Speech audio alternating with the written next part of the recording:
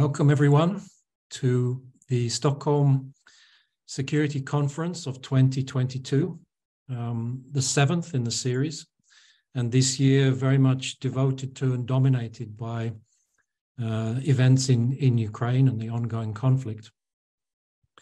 This is a panel which is going to talk about why it was impossible to stop the invasion of 24th of February, and what we can learn from that failure to apply in the future to reduce the risk that there will be new fighting and new conflict.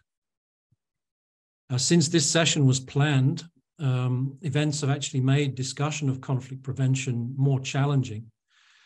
President Putin has proclaimed that 4 territories that are part of Ukraine are annexed to Russia, in addition to the territory of Crimea. And President Zelensky has underscored that under present conditions, any negotiations with Russia are impossible. So it will be a matter for the warring parties, Ukraine and Russia, when and how to terminate the fighting. And the developments on the battlefield will shape the conditions for future talks. But at some point, there will be an end to the fighting, and it will be necessary to put in place arrangements that make sure that isn't just a brief interlude before a new round of conflict.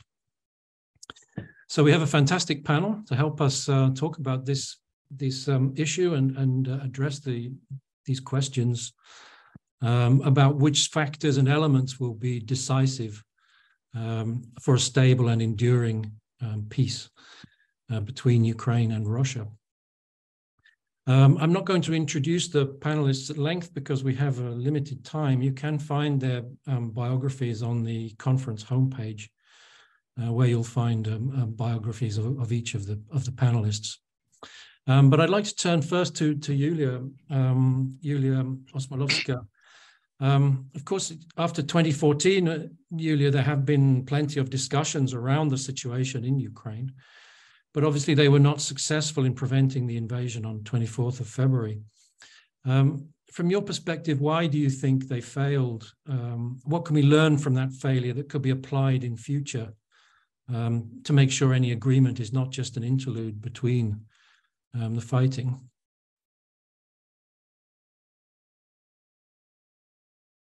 Yeah.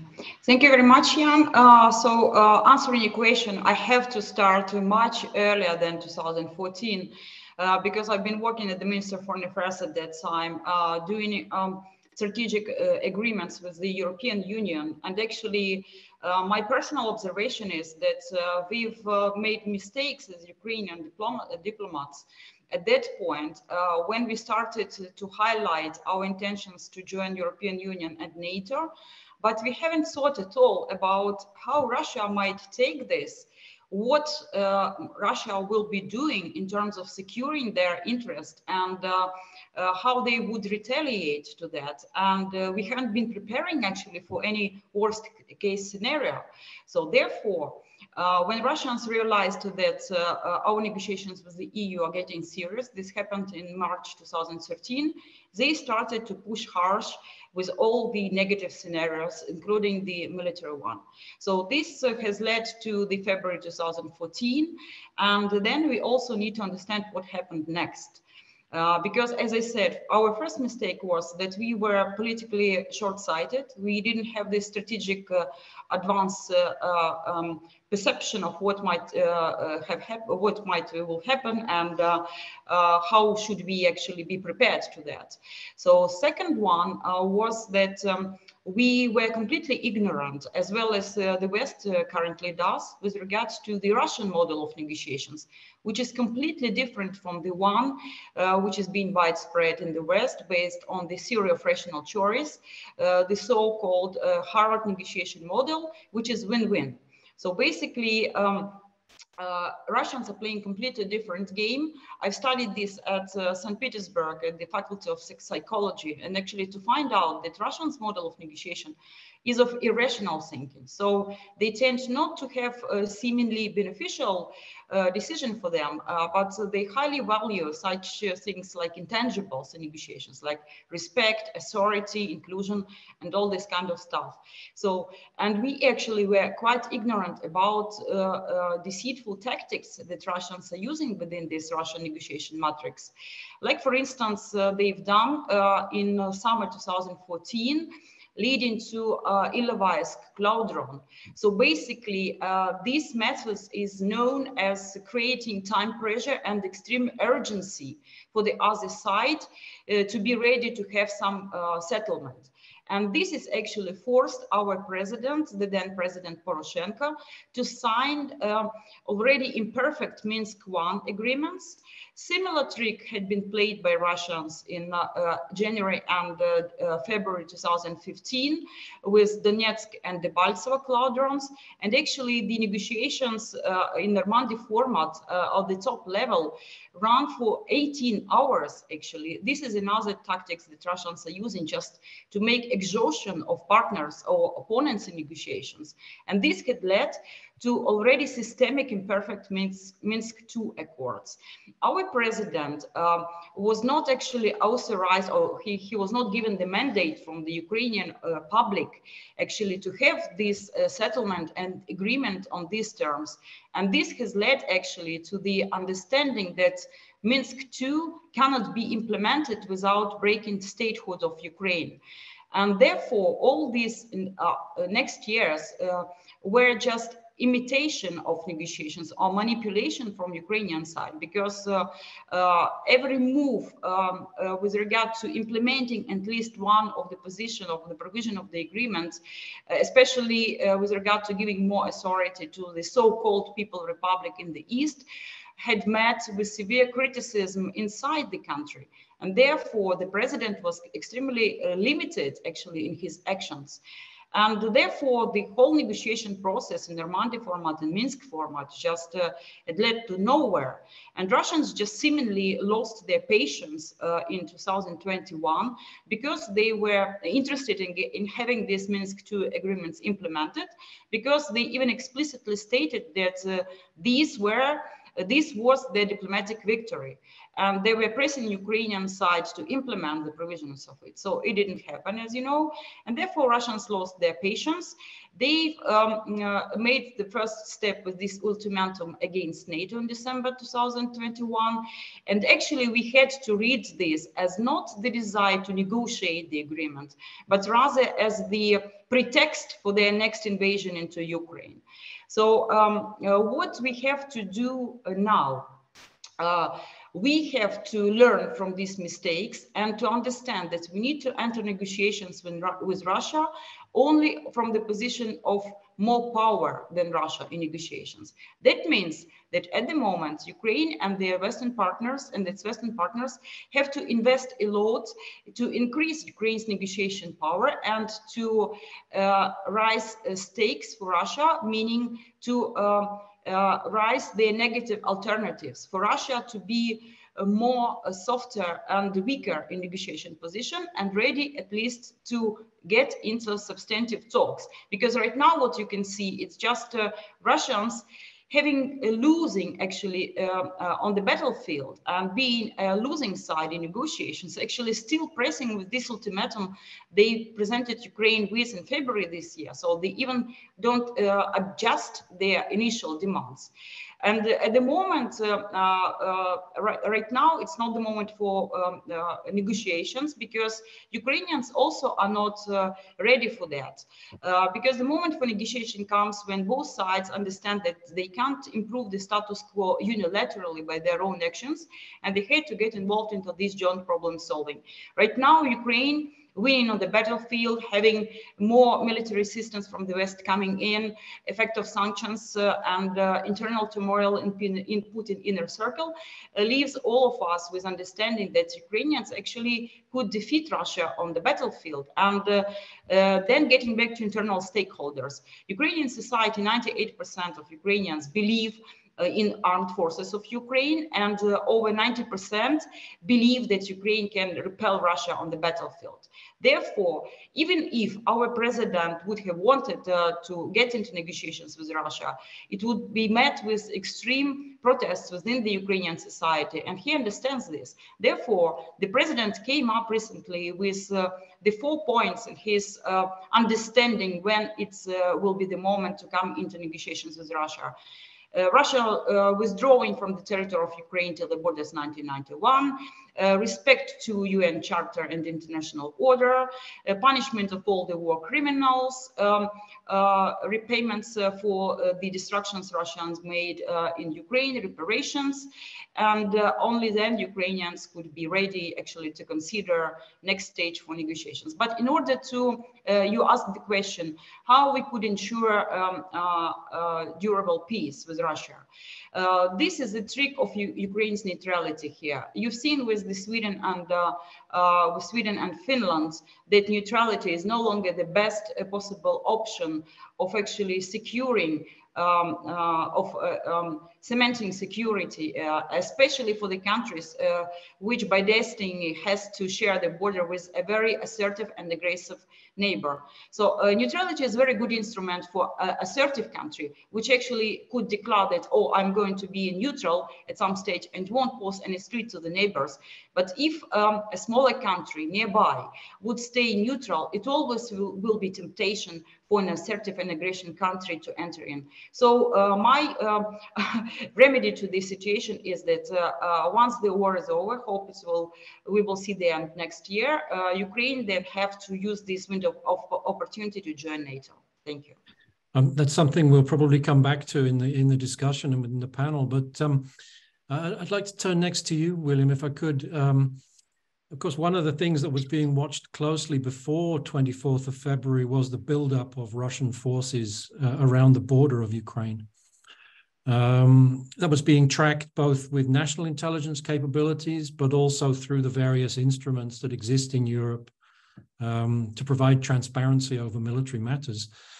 Was there something we needed to see, but we didn't see, that would require changes either in the way we collect information or the way that we assess it in order to bring some more coherent shared position in advance of a crisis?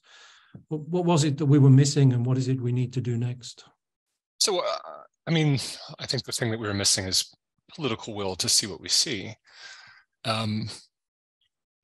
Just like with the Georgia invasion, I recall actually before the Georgia invasion, I was in the US government, I was working on arms control, and I did a memo just taking all the OSCE reports. Russia had sent road and rail troops into Abkhazia. They had shot down a UAV with a jet fighter. They had rocketed a village.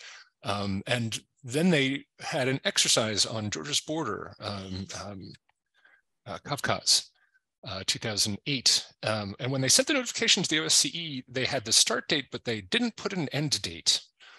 And I put that all together to my boss, and I said, look, all the indications from arms control seem to say that this is an invasion. And I was told, no, Russia would never do that. 2014, I didn't see that one coming. I can't claim to have seen that one, but February 2022, again, just looking at the movement of forces, it was clear. But if you don't have the political will to act, if you don't want to see it happening, there's really no information that we can provide you that will help. That said, let's talk about what the tools were that were extant at that moment and what they could have and should have done. First of all, just in context, all inspections under arms control were suspended back in March and April of 2020, and they have not resumed yet. So, for instance, New START you see in the news at the end of November, the parties are going to meet to try to figure out how to restart inspections. So that means we don't have the on-the-ground options that we would have had had arms control been in place. But in general, 4 big agreements: the Conventional Armed Forces in Europe Treaty, CFE, the Vienna document, GEMI, the Global Exchange of Military Information, and the Open Skies Treaty. So let's go through. First of all, CFE, Russia's not been participating since 2007. And that actually makes it much more convenient for them because the CFE treaty provides you with exquisite understanding of exactly where all of your battle tanks, armored personnel carriers, combat aircraft, attack helicopters, and artillery pieces are at any given moment, and you can go and inspect and see whether they're there or not. Now, we did have CFE in Belarus, but again, we couldn't inspect. But what that treaty also does is it gives you a notified command and force structure. So where all your bases are, from the MOD headquarters all the way down in the CFE treaty to the separated battalion.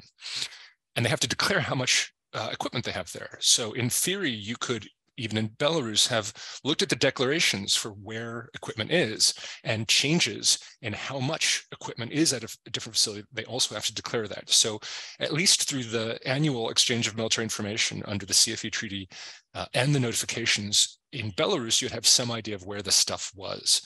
There are 4 inspections into Belarus a year, but you could also pay if Belarus agrees to do more inspections. And also Ukraine. During the 2014 crisis, we had lots and lots of inspections going into Ukraine throughout 2014, actually to try to dissuade Russia from pushing further west. Then you've got the Vienna document. Vienna document, again, you have an annual exchange of your notified command and force structure. This goes down to the brigade level. Russia is in this, so it is very useful. You could actually see how many battle tanks they have at different facilities, APCs, artillery, etc. So we could have seen if there were any systemic changes or large-scale deployments. The other thing, of course, is you have to notify deployments or exercises.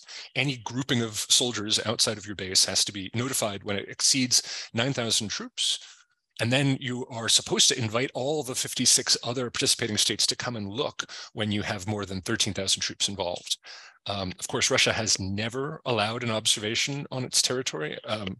They gave a voluntary one during the Second Chechen War, but they've said that since 1991, none of their exercises have ever been more than 13,000 troops west of the Urals. I'll also say that CFE and Vienna document both only declare equipment west of the Urals, which is why during the CFE reduction period of the initial stage of the treaty, Russia moved a lot of stuff east of the Urals. This is why you keep seeing battle tanks being taken out of storage east of the Urals and being shipped on rail into Russia. You also have the Open Skies Treaty, very famous. The US has pulled out of it, but Belarus is still in it, I think. But again, we're not flying it. And that allows you to overfly every square inch of a country's territory. Very, very useful if you want to spot large-scale things moving or changes to infrastructure. It's not good at finding hidden tanks in the woods. You can, you have to declare the flight path so you can move out of the flight path if you need to. But it is good for mass groupings, and it could have been useful in the early stages of the conflict. And then, of course, GEMI, the Global Exchange of Military Information. This is critical because you have to declare all of your equipment wherever it is on Earth and in zones. So you can compare the Vienna document data and the GEMI data, and that tells you where Russia's forces are in gray zones, for instance, like South Ossetia, Abkhazia, or occupied Ukrainian territory. But ultimately, the problem that we have is, one problem in the West is we don't fuse arms control and intelligence adequately. That needs to happen in the future. We need to use all of our arms control data unified. Countries like Germany, for instance, very much put a firewall in during the past 30 years. We have to get thinking again that intel tells you what you should see. Arms control says what they say that is there. That's the undisputed thing. And then you can say, well, our intel sees this and this and this. You go for an inspection. Both sides are there. If there's something there that's not declared, then you go to the political sphere, like the Forum for Security Cooperation for the Vienna document, and you discuss what is not there. But ultimately, you have to take it seriously. And going back to political will, arms control should be tied to intelligence to give you early warning of conflict. But it's like an alarm clock with a snooze button. And if you don't want your alarm clock to wake you up and you want to keep hitting snooze, that doesn't mean your alarm clock is broken. That means you need to be able to listen when you think there are arms control non-compliance issues. When arms control tells you something really bad, you have to take it seriously. And if you don't take it seriously, ultimately you erode the quality of the tool itself. And I'll end it there. Thanks. No, thank you so much. I mean, again, perhaps we come back to some of this in the discussion if we have time, but it really raises the question of why Russia took arms control seriously at one time in the past and no longer takes it seriously today. Got a good answer for that. We'll come back to that, though. Yeah, I hope we can. It's a very interesting question, and I have views on it, and I'm sure you do. But I'd like to turn next to Andrew. I mean, one of the things that's come out of the conversation already so far is that there's not going to be any trust in the future relationship between Ukraine and Russia if it's only based on diplomatic arrangements. The arms control arrangements can be extremely helpful, as William has explained, but they're not sufficient. And I think we can also predict that Ukraine will build its national capacity to defend itself as a form of reassurance. But what kind of European architecture might we see develop? Yulia's mentioned the idea of Ukraine in NATO, regional arrangements, perhaps with neighboring countries like Poland. How would you see the evolution of the European security architecture in ways that can help to produce this long-term stability that we're looking for? Well, thanks, Ian. Let me preface my comments that I'm speaking in my private capacity as an analyst, and my views do not reflect the position or policy of the Marshall Center, the Defense Department, or the U.S. government. I'm speaking here as an analyst and a scholar. I'd like to pick up on what William said, because I think this is absolutely fundamental. The snooze button analogy. I wrote a piece recently about the European crisis of disbelief, and I think that crisis of disbelief is still regnant in many a capital in Europe. This was not about whether the Russians complied or not complied with arms control agreements, or whether diplomacy was effective or not. This was about three things in my view. One was the hard power deficit in Europe. Europe has effectively disarmed over the last 30 years. I work in Germany, and I see firsthand what has happened to the Bundeswehr and the air forces and the rest of it here. But it's really true all across the continent with very few exceptions. The second thing was precedent. This wasn't the first time that Putin was doing this. I mean, every single time he used military power, right, he scored a political win. I mean, he invades Georgia in 2008. Gets Nord Stream 1. He invades Ukraine in 2014, gets Nord Stream 2. He butchers the Syrians. He is a big kahuna, in the Middle East, now controlling immigration flows and all of that. So we created ample precedent by simply not responding in a forceful way and not showing in any shape or form that we were looking at a new security environment, that we were going to invest in the military and rebuild NATO's European capabilities. And I think the kind of biggest issue was that we had all the intel that we needed. We saw what was happening in terms of troop concentrations. In fact, the US declassified vast amounts of intelligence, much more than we would usually do, in order to deter and kind of convince the Russian side that we're tracking. Historians will probably marvel why he actually moved. Had he not moved at that time, we would have ended up with a huge egg in our faces, and Nord Stream 2 would have been operational, and the Europeans would have been as disunited and as disarmed as previously. So the key question, and Yulia, I think, raised this. In my view, we're having a conversation about the secondary problem set if we talk about enlarging the EU into Ukraine.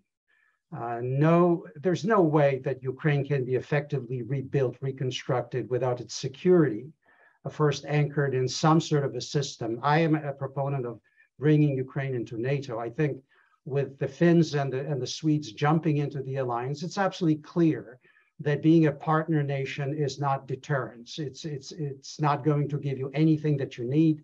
You need to be under Article 5, end of story. And the Finns went from 25% to 75% literally overnight in terms of NATO enlargement. So whether it's a full membership in NATO or some form of security guarantee under the NATO umbrella that is credible, without that, no private equity will invest a red cent in rebuilding Ukraine, as this will be seen as a country under a constant threat.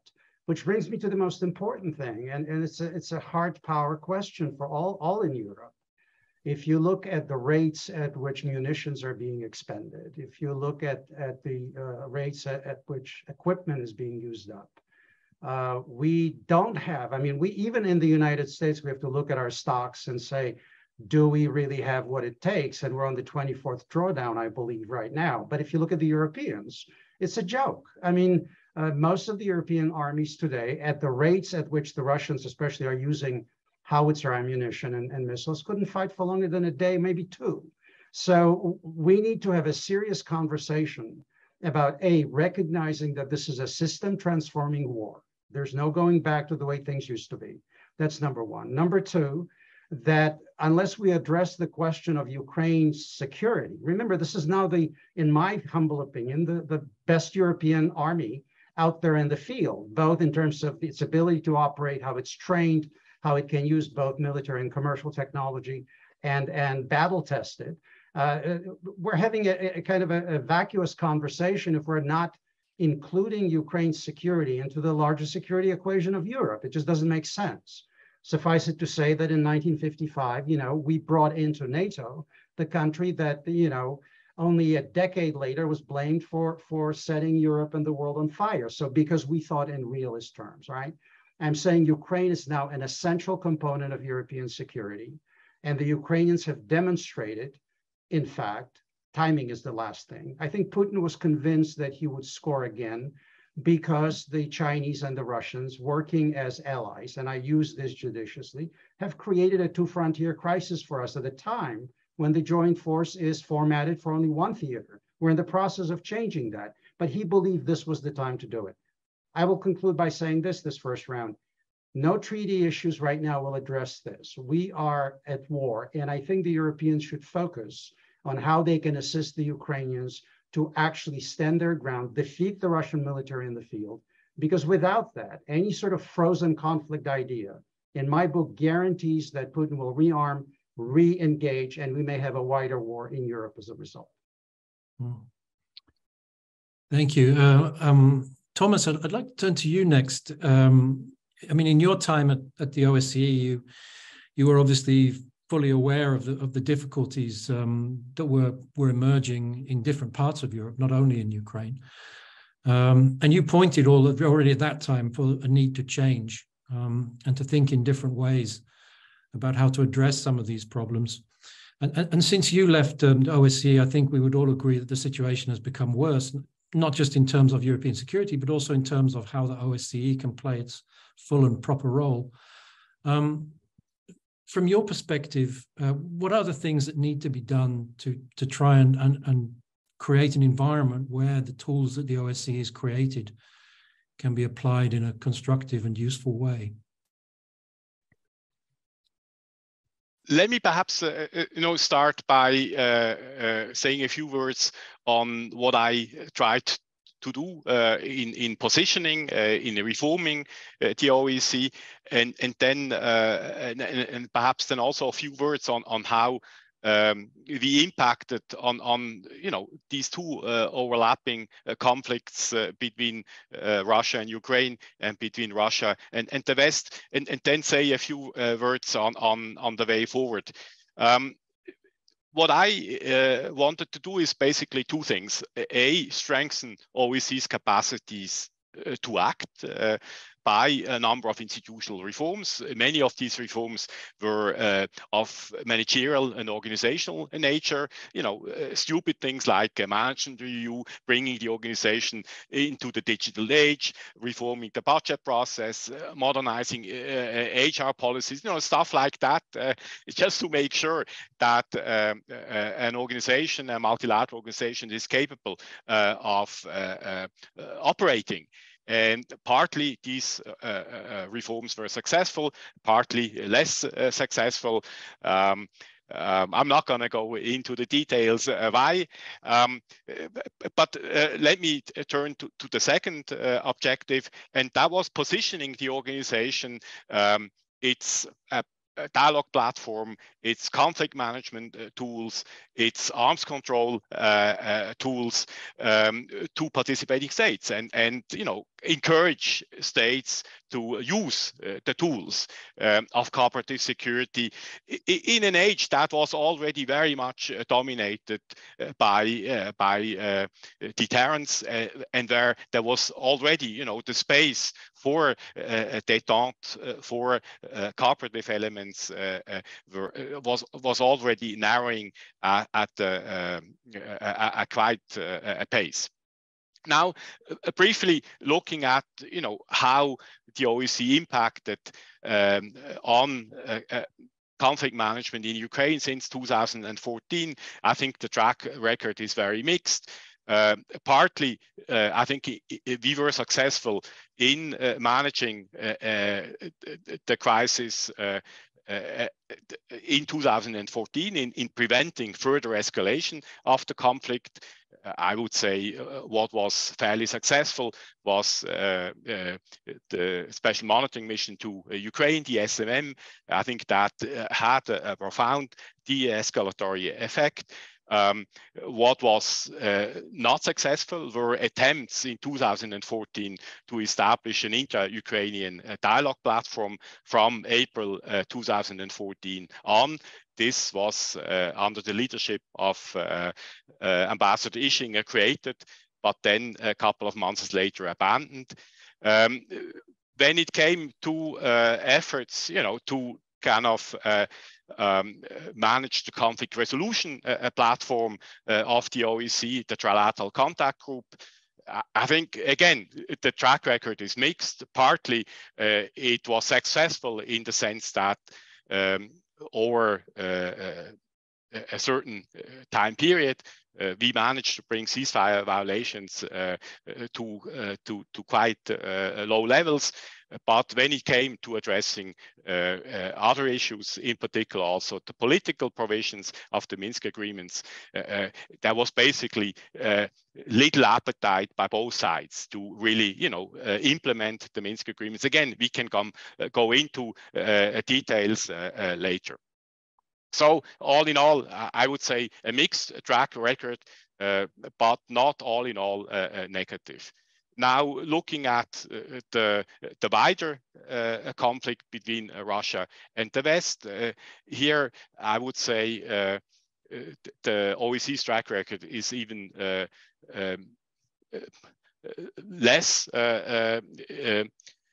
convincing, because for many of the tools that the OSCE would have on offer, there was little interest by key stakeholders. And when I say key stakeholders, I mean both the United States, the Russian Federation, but also, of course, NATO taking important decisions on, for instance, using a platform like the structured dialogue that was brought in by the German OSCE chairmanship in 2016, and then was not properly used to seriously discuss military risk reduction, CSBMs, not to speak of arms control, as was initially intended. And clearly here, the responsibility was on both sides, and it was not only, the Russians that did not come along. The Vienna document was mentioned before. I mean, I witnessed how politicized the Vienna document modernization process got, and there was clearly no genuine political will to come up with a Vienna document, that would take into account, interests of all sides. So again, that was an opportunity missed. Now, looking forward, I mean, let's be very honest, the OSCE is in deep crisis right now. And the OSCE has not been able to play any significant role in lowering tensions in the buildup of Russian troops around Ukraine. And since the 24th of February, I think the OSCE has become practically irrelevant when it comes to managing the conflict. And of course, this impacts also heavily on its perceptions, in its perception in capitals. Now, this is not going to change in the short term. So I think for the time being, what participating states should aim at is simply preserving the organization. And there are a couple of things that need to be done within the next 1 to 1.5 years. And if not, the organization is either going to disappear or becoming totally irrelevant. what needs to be done is mission mandates need to be extended. This is going to be up in the next couple of months. The organization needs a budget. Again, it has had no budget for more than a year. The organization needs a chair for 2024, and the organization will need a new leadership at the end of next year. That is what is called the Big Four, including the Secretary General, need to be appointed or reappointed. And if there is no political understanding among the key stakeholders of the OSCE that this is a matter of survival for the organization will go down. And if it goes down, we will lose its potential in the sense of monitoring at some point a ceasefire, or assuming other monitoring tasks, be it, for instance, around nuclear power plants. We will lose the potential of a platform for military risk reduction, CSBM's arms control, if one day the time is again ripe for these kinds of measures.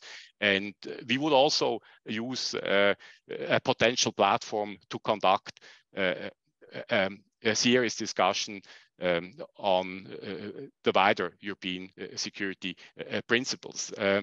But again, if we just exclusively bet on deterrence in the future, we don't need all of that. If at some point we want to reintroduce some elements of cooperative security in a future European security and peace order, I would argue the OSCE could still be helpful, even though it doesn't look like it right now. Thank you so much. Again, points there, which I'm sure we'll return to later in the conversation. But I'd like to turn to you, Richard, as well, because the UN Security Council in particular has been quite heavily criticized for the way in which the Ukraine war has been handled. The criticism has been pretty harsh. Other parts of the UN system have performed better. For example, the reporting on human rights violations and war crimes has been to a quite large degree dependent on UN instruments. What's your assessment of the overall performance of the UN after 24th of February?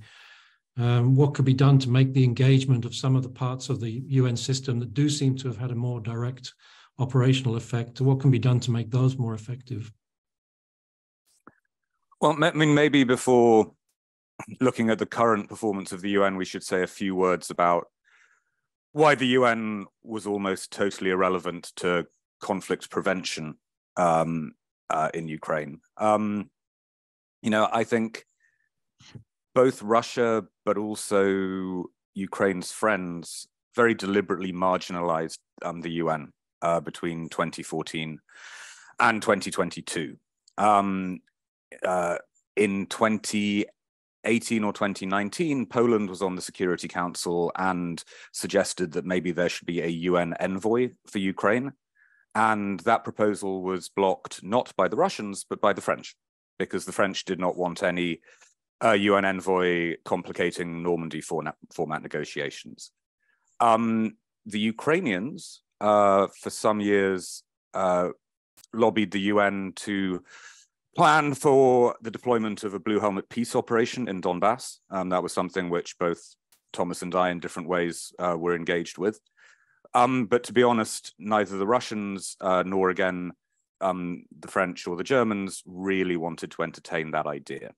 And so the UN was largely excluded from discussions of operational conflict prevention in the Ukrainian case prior to this year.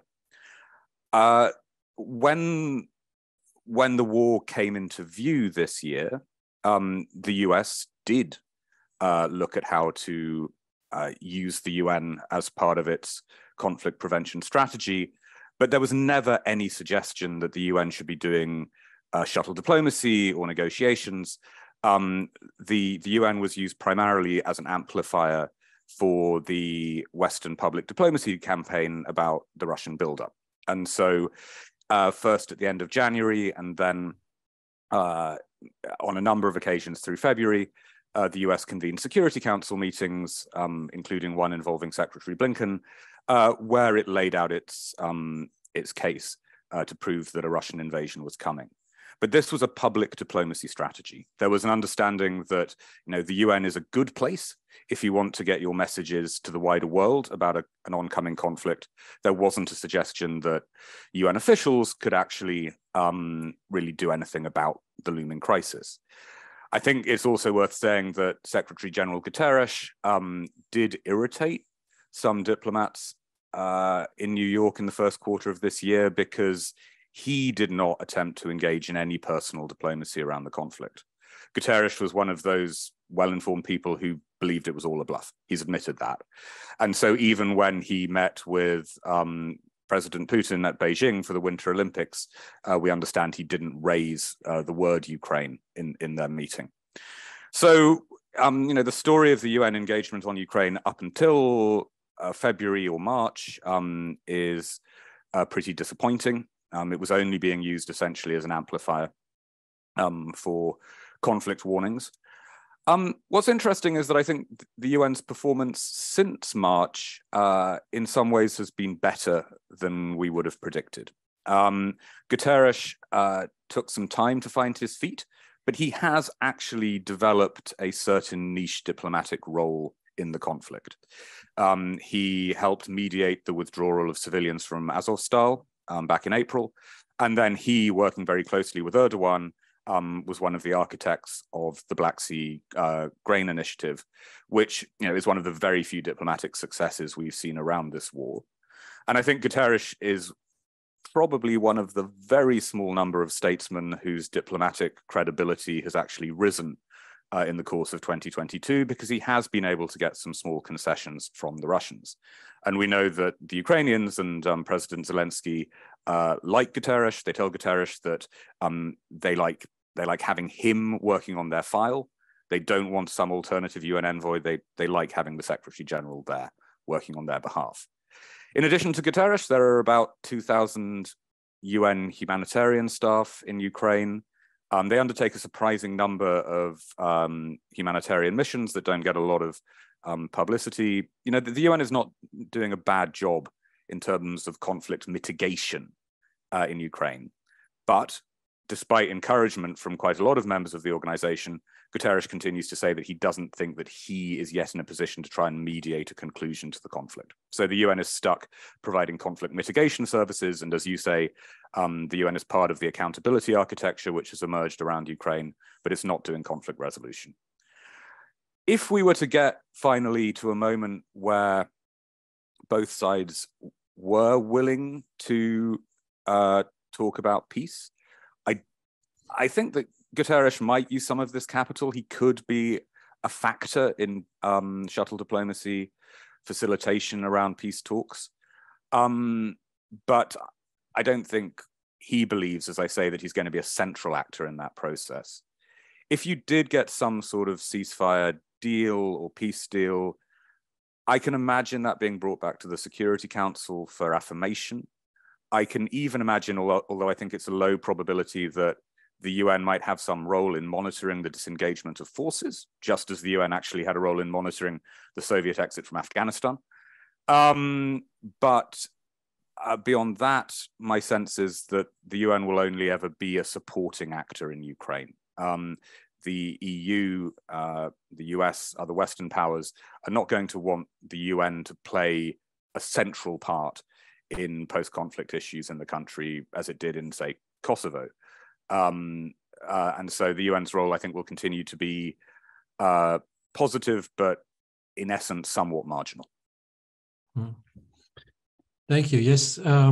So thank you all so much for these remarks. I think it really opens the way for a great conversation. So if any of you want to pick up or respond to any of the points that have already been made, then please just let me know through the raise hand function, or I can actually see you all, so you can physically raise your hand. But maybe I'll also feed in at least one of the questions which we've received from our audience, which actually touches on this question of the potential for an independent role in monitoring what's happening.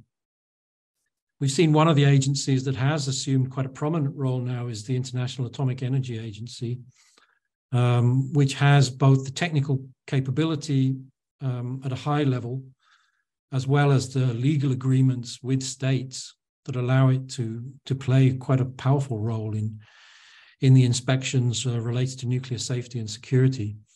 If new conditions need some radical changes, is there a place for an independent European body with the type of technical capabilities and legal powers that the IAEA has in other areas? This is one of the questions that's been put by our audience. But William, please. Thanks. So looping back to a question you asked, why did Russia take arms control seriously and now it doesn't? I mean, it really depends on whether you're a status quo power or a revisionist power. When you're a status quo power, arms control is a useful tool to help maintain the status quo. When you're a revisionist power, it's a problem. And that's why Russia has very slowly been extricating itself from agreement after agreement, or cheating and seeing how much the West will tolerate before it reacts. And so, for instance, I would take very strong exception to what Thomas said. Russia, by its own claim, has never conducted an exercise in the Western Military District or the Southern Military District of more than 13,000 troops. That is hilarious. It is not true. And yet they'll declare we had a 90,000 person exercise, but only 12,850 of them were countable under the Vienna document. You've read the Vienna document just as I have. There's not countable or uncountable troops. They just don't do it. And then they see how we react. And when our reaction is, meh, what are you going to do? That's a problem. We don't take compliance seriously. On the Vienna document proposal, I negotiated directly with the Russians. We even told them, we're going to take Russian proposals to modify the Vienna document. We're going to use them in our proposal. And they said to me, look, there's no appetite for transparency in Moscow. There is not. We want to use arms control to instrumentalize it in order to get what we want, which is to inhibit Western actions. And so when you have that lack of common purpose, you can't get anywhere. And they even explained to me, look, our position is the same as the Bush administration's position on arms control. So we both want the same things, but just at different times. So I would say that really Russia's interest is in weaponizing risk. It's in hiding things. It's in being able to surprise us and to hopefully create fear that then makes us internalize inhibition. And as long as that's what they want and not positive sum outcomes or common security, then we're going to have a problem. It's interesting how people remember the agreements of the early 90s. My recollection is that the interest of the Soviet Union and then Russia was essentially to put a floor underneath the collapsing system. That the Soviet Union's collapse and Russia's difficulties meant that they couldn't sustain the levels of investment in the military or reconstruct the system which had been smashed, whereas the West could continue indefinitely. So there was a very strong Russian interest in putting a floor under this rapid descent. And I think it links to Julia's point that negotiating from strength, until you recreate conditions like that, probably there won't be a very serious conversation. But Thomas, you asked for the floor. Mainly to answer the monitoring question, but just briefly, on my perception of, let's say, CSPM's implementation and modernization during the last 6, 7, 8 years.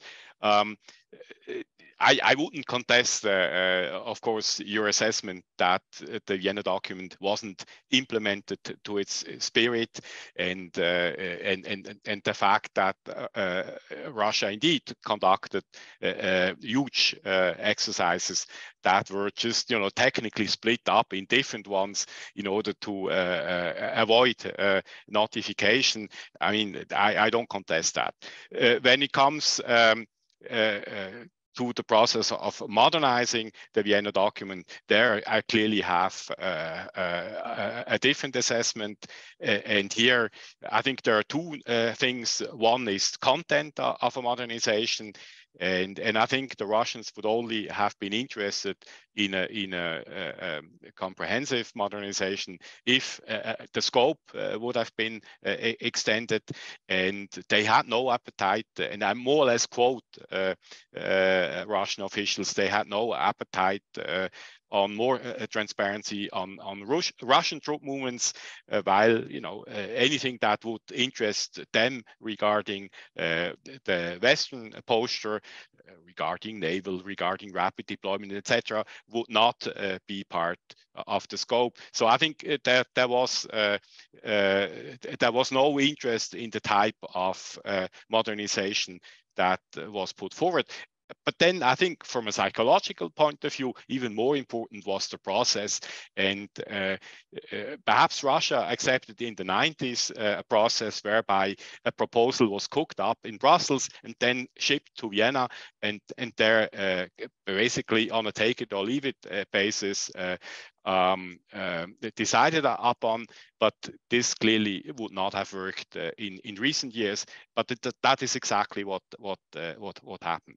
But now, actually, I wanted to respond to the monitoring question. Monitoring is not only a matter of capacities; it's also very much a matter of trust. And for a while, the OSCE had that trust by key stakeholders, including by the Russian Federation, and this trust has been lost. And so, while I would advocate the OSCE would be able to do monitoring tasks of quite different nature, I think it's not so difficult, to bring in specific technical capacities once you know how to organize an operation, set it up, etc. And for all of this, the OSCE has a good track record, but the issue is the trust has gone. And this is also why this idea of hibernating SMM, the special monitoring mission to Ukraine, failed.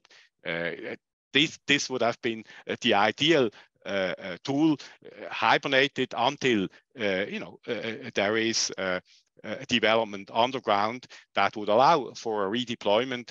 And but this was refused by the Russian Federation, because they have lost this trust in the OSCE. Now, they seem to have more trust in an agency like the IAEA. I would, of course, also argue that one should try to rebuild trust once we reach the point where we again can start negotiating such deployments. Thank you so much, Andrew. I saw your hand first, but then it went down again, and now I see Julia. So I'm going to actually give the floor to Julia first, and then come back to you, if that's okay. Yeah. So Julia, please. Thank you very much. Yeah, I wanted to dwell a bit more about this issue of interlocutor or a mediator in negotiations, and the role of UN and OSCE in this regard. Yes, definitely, we've been seeing a lot of efforts of OSCE being invested in channeling this communication, at least since 2014. But actually, we should understand that there are two key parameters by which an officiate mediator is judged. It has to be impartial, and it has to have enough authority actually for the both conflicting sides to be able at least to listen to him and to try to incorporate what the mediator is saying. And by Russia behavior right now, we see that regretfully both OSCE and UN are being disrespected and disregarded by Russia. So as well as Russia's played in Normandy format at some stage. So they were not very much referring actually to high authority, or at least to some sort of respectable opinion of France and Germany in this regard. Just let me recall the diminishing letters sent by the Minister of Foreign Affairs of Russia in November last year, revealing the diplomatic correspondence with the French and German partners, and actually almost blaming them to take the Ukrainian side. So Therefore, right now we come to the understanding that if we are to see some sort of efficient mediators right now, we have to judge them from these two parameters for Russia to be able actually to listen to them. And therefore, at some point in the past, I came up with this speculative idea, which was shared by my colleagues from US and UK, that they probably might have been US, China, probably EU, and Ukraine and Russia at the negotiation table at some point in the future. But another problem with all this kind of mediators is that we have so many negotiation formats and used to have since the beginning of 2014, that for Russia, it just creates a very good environment actually to pick. It's like a la carte menu. So they pick up the most comfortable channels for them, and then they speculate on that and just play with this bad and good cop game. So this all of the said of me and the colleagues that speak before leads again to my conviction that definitely we need to study more and to learn more, especially our Western partners, the Russian negotiation approach, the Russian negotiation models, because it's diametrically different from the Western approach. So if you see your partners in negotiations, because you've been developed on this culture of a consensus seeking within NATO or EU, so you basically already predetermined that you have to come to some common sense and common ground on the win-win terms. The Russians are pursuing their opponents as foe, as a rival. So for them, negotiations are another part of the fight. So therefore, we've got plenty of these tools and tricks of Russia. We can even decode their psychological moves. So, and this is for my call to you would be, before we sit up to negotiate with Russia, at some point, either Ukraine or our Western partners on completely different issues, then we definitely need to be well equipped with their school and then to be able to offset them at negotiation table. Thank you. Thank you. Yes. Andrew, I'd like to come to you next because I did recognize earlier that you had your hand up, but yeah. Thank you. It was a slightly raised hand and then I thought I was good. I want to just touch on something that Yulia just said, because I have to admit, at the risk of sounding like a broken record, I've got a sense of a touch of unreality in a lot of the conversations about negotiating with Russia and mediation and finding a solution. All of this stipulates that somehow we may end up at least pause in the fighting and then try to let the diplomatic processes work. Any sort of pause in the fighting, any armistice, however brief, is a Russian win under these circumstances, both in terms of the territory and what they have accomplished. And so I think we're having, again, just like in the case of talking about EU enlargement someday, eventually for Ukraine, right? Rather than talking about what's staring us in the face, which is the security dilemma of that country.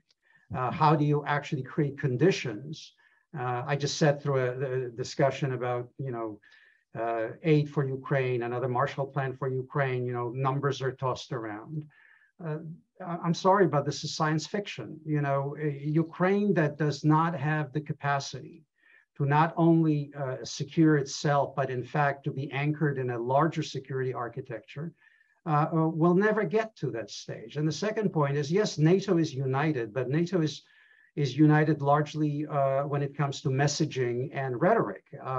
There's a very different level of appetite when it comes to risk-taking. I call it regionalization of European security optics. When I'm in Riga or in Tallinn or in Warsaw or in Bucharest, there's a very keen sense of what this is about. It's about Russia. It's about the neo-imperial drive. When I'm in Berlin, the conversation becomes slightly different. When I'm in Paris, it's all about Europe's southern border and, in the Maghreb and wherever we want to look at it, or in the Sahel.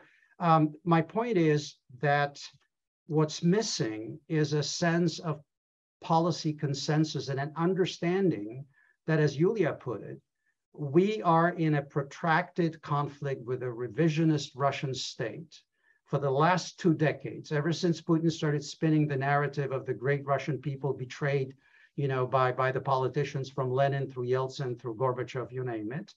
And then he's going to restore that greatness.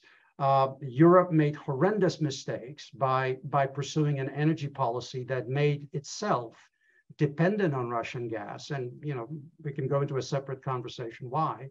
But if you go in the case of Germany from something like 35% dependence on Russian gas to the eve of the war in Ukraine, 55% dependence. You've got remaining 3 nuclear reactors, 2 of which will still remain as a backup. And you pursue energy policy completely disconnected from national security concerns, then you end up where you end up. I think Putin calculated that he was going to exploit once again the weakness of Europe. So to just close this intervention, this is about hard power. All the institutions, UN, OSCE, failed. And I think Richard is spot on that, maybe with a few shining moments of the secretary trying to do something, these institutions are largely irrelevant today. NATO has a new lease on life, but the jury is still out whether NATO will actually deliver.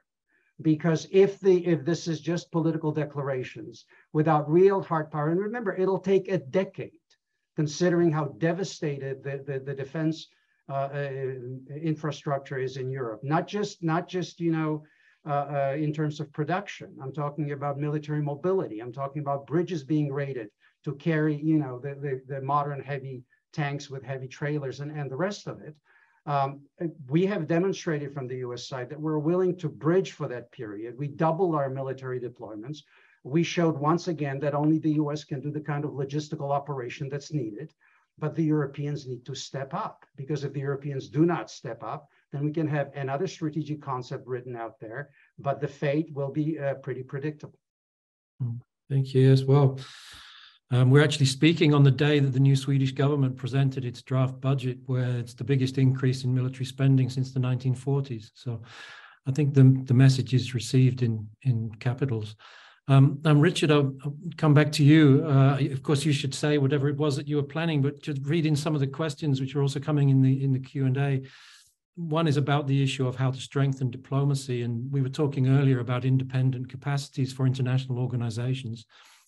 Ever since at least the UN Special Commission on Iraq, I remember people have been talking about equipping the United Nations with more technical capacity to understand what's happening from a military perspective, and also to be able to play a more direct role in monitoring.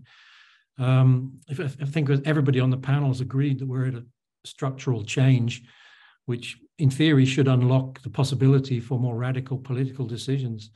Could we be at a point where the UN is more effectively equipped in terms of its international staff to play a more direct role? But you should feel free to say whatever it was you were planning to say. Yeah, I mean, on that first point, something that came home to us in the UN bubble in 2014 was that the UN had virtually no expertise on European security. And the reason for that is quite obvious. It was that the UN was rightly seen to have failed in Bosnia in the 1990s, and for 20 years, excluding Cyprus and Kosovo, the UN's focus was on Africa, it was on Afghanistan, it was on Haiti. There was no one in the organization who was really thinking about European security. And it remains the case that it's an organization that is, primarily focused on Africa and the Middle East, and has some good people, but only a very thin layer of good people dealing with Europe. And the same is also true actually for East Asia. I think that, the UN will try to bolster its staff in covering those areas, but I don't think that fundamentally the UN is going to shift back into being a significant player in European security as it was, for good or ill, in the early 1990s during the UNPROFOR period. Just 2 other points. Firstly, about Guterres as a mediator. I think that it's worth noting one interesting thing, which is that I think one of the reasons that Guterres, working with Erdogan, was able to get the grain deal is that Moscow is aware that a lot of the countries that it wants to hold on to in the global south wanted the grain deal. And so Guterres is essentially able to get some political capital from African countries, from Middle Eastern countries behind this initiative. Although I don't think he could have done that without the Turks, but nonetheless, he sort of harnesses the global South. And that is an interesting global dimension to his participation, because the Russians are quite worried about holding on to their residual friends in places like Mali. And Guterres can take advantage of that in his diplomacy. The UN has also been useful as a place for the US to engage with the developing world on food security issues, for example, and try and win over some goodwill on food security, which has become a sort of a big source of concern related to Ukraine. So the UN does have other forms of utility away from Ukraine itself. Just very quickly, one of the questions in the chat was whether we would see a UN disengagement observer force for Ukraine. Andrew answered that in one word, no. I would say no, but with a small caveat. I can imagine if you have a situation where you do have to just go through verifying the steps of some sort of disengagement, you might need some sort of third-party observation of that.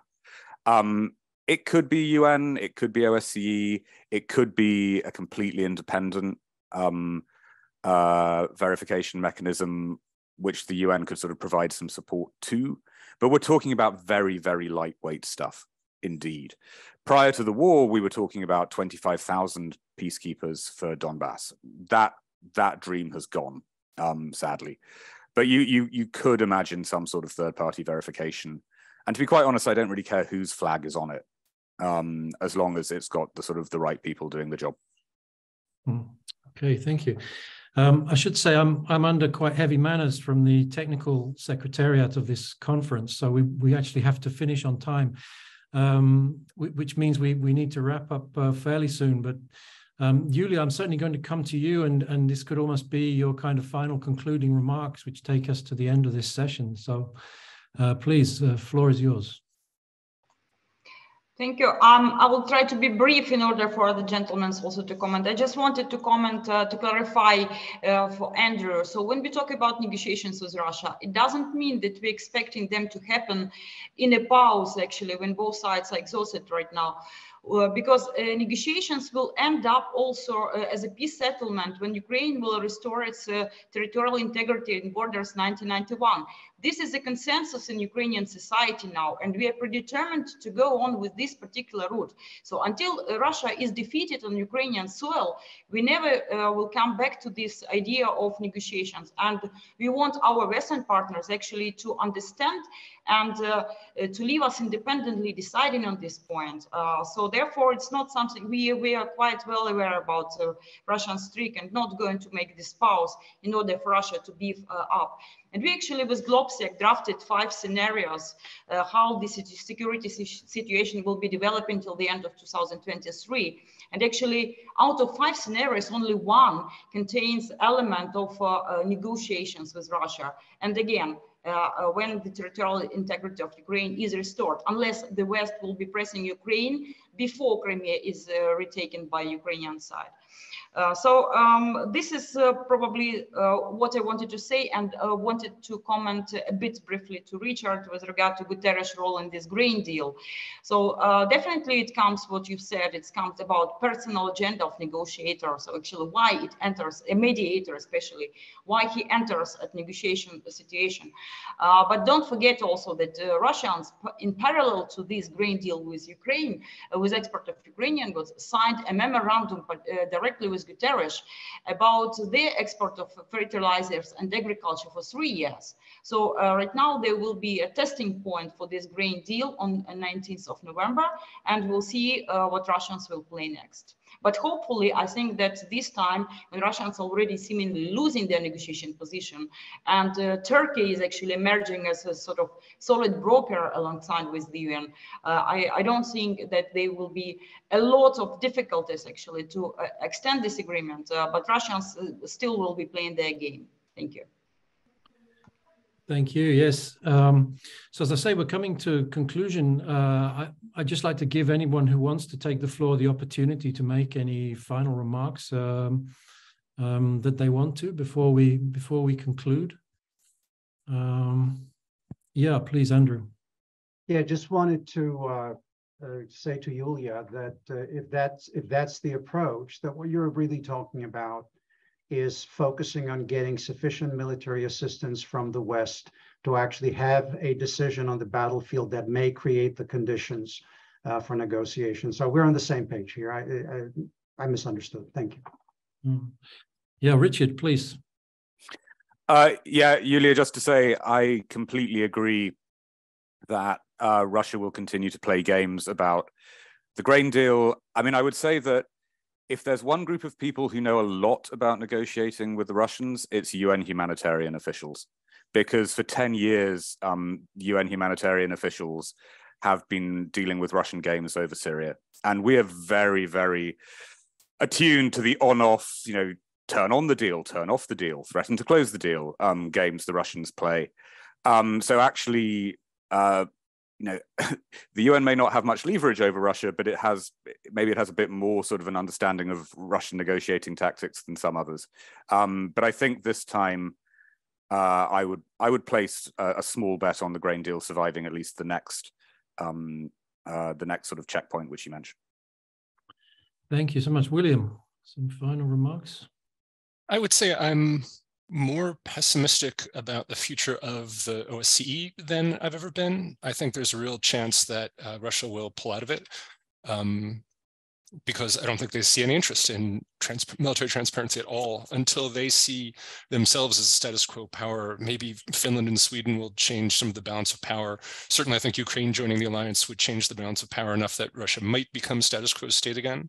But I do think the IAEA model, which everyone loves so much, go work at the IAEA for a little while and listen to how much the Russians scream at the international staff there for not being neutral and how much they're angry about the role that Grossi has played, which I think is extraordinary. I think he's the best DG we've had in forever. But Russia's not happy with this at all. And so the idea that the OSCE is going to develop multinational teams, again, I don't think Russia has an interest in that at all. And we'll see. I'd be happy if it can survive because I do think the tools are great and I believe in them. But I think we might be ending the entire era of post-Cold War cooperative security. Well, as in conclusion, just two things really. I suppose it's impossible, obviously, to summarize the conversation, but I guess we've basically talked about three things. The fact that hard power is now a much more important and salient issue. The need for much more attention to be paid to understanding Russia's positions and have a more granular understanding of why Russia does what it does and how it does what it does. And finally, to equip diplomacy in a way that it can get out of the situation that everyone has described of being either marginalized or in certain cases irrelevant. And these are three questions we'll have to return to. But Thomas, please. Just very briefly, we all may have favorite ways of how this war should end, but we don't really know. And since we don't really know, I would advocate of preserving as many multilateral tools as possible, be it for facilitating aspects. Even though I would, of course, totally agree with I think everybody's assessment that it won't be the UN nor the OSCE that is gonna mediate the political strategic negotiations between Ukraine and Russia. But there might be tasks coming up. There might also be a moment where we see Russia moving back from a revisionist to a status quo country, and then we would kind of be interested to reintroduce some aspects of cooperative security. And for this to facilitate, I think it would be good, and that would basically be my message, to preserve these multilateral platforms today and also, you know, develop the necessary political commitment to preserve them and not just to let them go. And frankly, Bill, I share your pessimism regarding the OSCE at this point in time. Okay, thank you so much. In closing, I'd just like to remind the audience that this is the first day of the Stockholm Security Conference, but we'll continue for the whole week. And the conference will restart tomorrow at 11 Central European time with a panel focused on how Asian countries are reacting to the war in Ukraine, the geopolitical implications of what's happening in Ukraine for the Asian region. So welcome back tomorrow, and many, many thanks to this fantastic panel for helping us to have such a rich conversation. Thank you again. And with that, the session is closed. Thank you, Ian.